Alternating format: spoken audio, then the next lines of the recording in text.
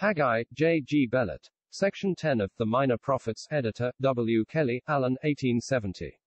This book is a witness how rapidly declension sets in, and fresh corruption follows upon restoration and blessing. Return to Jerusalem from captivity in Babylon was made at the opening of the book of Ezra, with great brightness and promise. Thousands left Babylon, and they who remained behind helped them with the goods, and a general awakening of the national heart and energy was known. The first business of the returned captives was to build the house of the Lord, and they laid the foundation of it in the midst of such mingled and diverse affections as showed how thoroughly and personally they had set themselves to it. Tears and joys, shouts and wailings, told the living realities of the moment, and gave promise that an earnest-hearted work, then begun, would find its way happily and prosperously to the end. But it was not so. The promise was not made good. Is man's pledge, and promise, and stewardship ever realized? The Gentile seed which had been planted in the lands of the 10 tribes became the occasion of hindrance and difficulty, and the building of the house is suspended, and that too for so long a time as 14 years, during which interval, self-indulgence and consultation about their own things marked the moral ways of the people, of that people who had started so earnestly and so single-heartedly. Under such conditions, the Spirit of God visits Haggai, and by him the word of the Lord addresses itself to Zerubbabel the chief of Judah, and to Joshua the high priest, and to the congregation of returned captives. It was in the 2nd year of Darius king of Persia, that Haggai was thus called forth by the Spirit. This notification of time has meaning in it. It bespeaks the degradation of Israel. The coin of the Roman is by and by to go current through the land, and Israel will then be taught by their land to accept that badge of the vassal state. And so now the Spirit teaches them the like lesson, marking the eras of their history by the reign of the Persians. Haggai begins by challenging the people on account of their neglect of God's house, and concern about their own houses, and he calls on them to take knowledge of the present condition as the consequence of this, and to mark how unequal the fruit they were gathering out of their fields and vineyards was to the toil they had spent upon them. And, under this rebuke, the people are brought afresh to the fear of God, and fear being awakened, the conscience being reached, the fallow ground of nature plowed up. The same voice of God by Haggai begins its ministry of comfort and encouragement. I am with you, saith the Lord. But the Spirit visited the heart of the people, as well as the lips of the prophet, and the end of the ministry was therefore reached. And the Lord stirred up the spirit of Zerubbabel the son of Shealtiel, governor of Judah, and the spirit of Joshua the son of Josedech, the high priest, and the spirit of all the remnant of the people. And they came and did work in the house of the Lord of hosts, the God. The heart of Lydia, in other days, was opened by the Lord, as well as the lips of Paul that spoke to her. He spoke to her and she attended to him, and both of these things were of God. How simple, and yet how needful. The Lord lets us know the need of each of those operations in his great discourse in John chapter 6, teaching us that if the Father gave not to the Son, if he draw not, if he teach not, the ministry will be lost upon the soul, and the bread of life, the true manna of the desert, will be spread in vain. Now, this was a revival, and reviving of God's work in the midst of the years became the necessary way because of the tendency to decline which is found to be in us. The sinner's utter ruin, and full incompetency to restore himself, is the ground of needed sovereignty at the first, Isaiah chapter 1 verse 9, the saints or the church's tendency to slacken, to grow cold and dull, becomes the like ground of renewed, repeated revivals afterwards. A fresh putting forth of reviving virtue has been ever the way of maintaining a dispensation in any condition worthy of itself. And this day of Haggai was one of those revival seasons. The subject of this prophetic word by Haggai might lead us to observe how perfect in their seasons the divine thoughts and purposes are, though so various and different. David proposed to build a house for the ark of God, a house of cedars, costly and stable, but the word of a prophet forbade him, the time had not come. There would have been moral unfitness in the ark taking its rest before Israel had reached theirs, or seating itself in a sure dwelling place in a land as yet unpurged of the blood of the sword of battle. But in the day of Haggai, we find the contrary of all this. Israel are rebuked by a prophet for not building the house of the Lord. David erred in saying that the time had come for such a work, the returned captives now err in saying that the time had not come.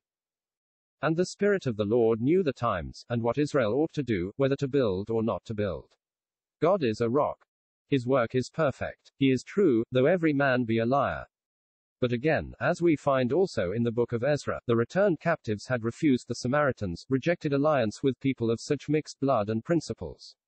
They had done rightly in this, surely they had.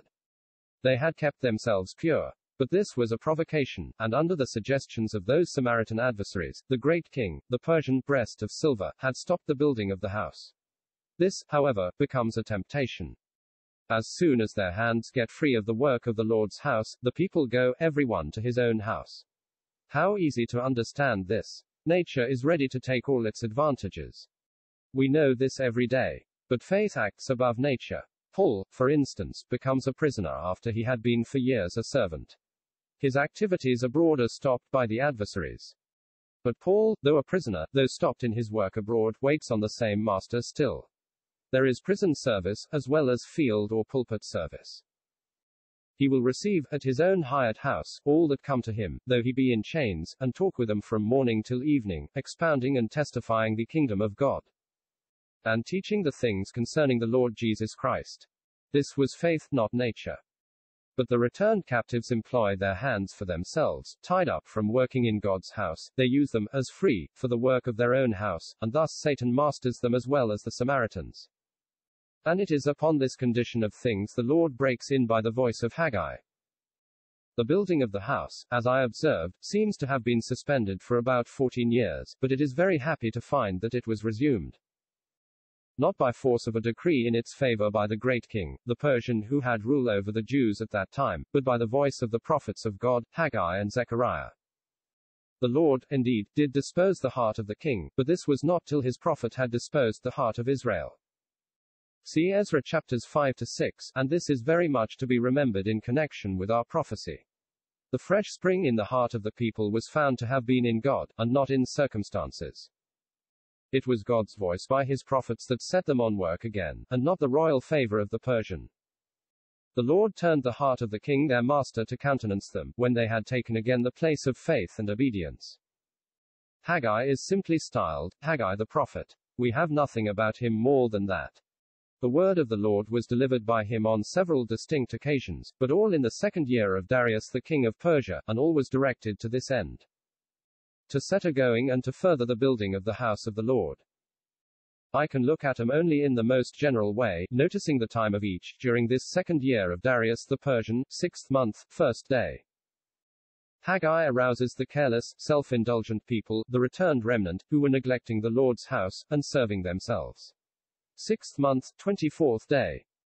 He promises them that the Lord will be with them, thus, as in the name of the Lord, appreciating the fear that had been awakened, and, consequently, the people begin to work. 7th month, 21st day. In order to encourage them in their work, Haggai tells them that the final glory of the house which they had now begun to build should be the brightest after the shaking of all things by the hand of the Lord. 8th month, 24th day. He leads the people to a humbling sense of what they had been ere the house of the Lord was attended to, but he tells them also of future blessing. Same day. He addresses Zerubbabel, telling him again of the shaking of everything, and of the establishing of Zerubbabel as the Lord's signet. These are his utterances in their seasons. The voice of the Lord by this prophet first awakens the conscience of the people, and then, in various ways of grace, encourages them in their revived condition and energy. Let me observe, that the Spirit of God in the prophet does not take part, either with the aged man, who wept over the remembrance of the past, or with the younger ones who were rejoicing in the present, see Ezra chapter 3, but he bears the heart of the people onto the future. Those tears had been real, and were service to God, but neither were perfect. The Spirit who leads according to God indulges neither, but carries heart and hope forward. Encouraging the people in their work by his servant, he tells them of the future glory of the house, and of the stability of the true Zerubbabel, when all that has its foundation in the creation, be it what it may, shall be shaken to its removal and overthrow. The Spirit again, in an apostle, comments upon this of the prophet.